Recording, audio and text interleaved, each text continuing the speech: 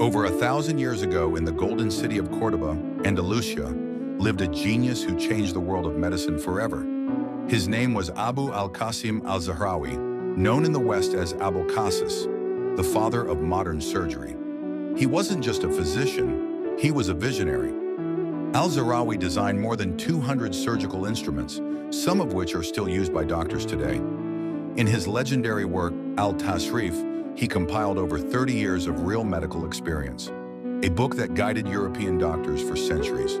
He was the first to describe stitching wounds with animal gut, stopping bleeding, and even performing brain and dental surgery.